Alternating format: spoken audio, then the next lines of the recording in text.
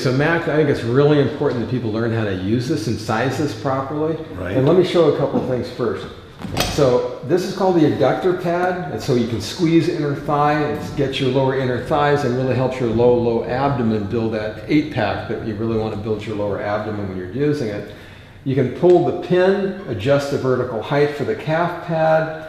By pulling this pin, we can go from 90 degrees to 65 degrees and down to 40. So every angle I change stretches the hamstrings more, your spine more by changing the different angle. So we're going to bring it back up to 90 because that's where we normally use it, and particularly with beginners. And now we're going to show how to increase the vertical height of it. This part of the seat should really be between your pubic bone and belly button. So it should really get you right mid-abdomen. The way we adjust the vertical height, first we unlock the black security knobs. We then pull the pin, we turn it, and we raise it up to whatever height we want. Reset the pin.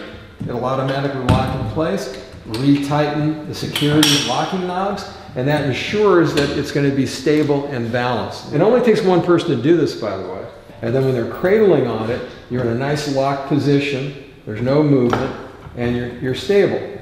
Now, if there's two people using it, significant other, husband, wife, whatever, one's taller, one's shorter, you just set it up for your height and adjust it accordingly. Always make sure you use the locking security knobs to make sure it's stable. It's designed specifically for home use or office use. Again, you make your adjustment, you hold it.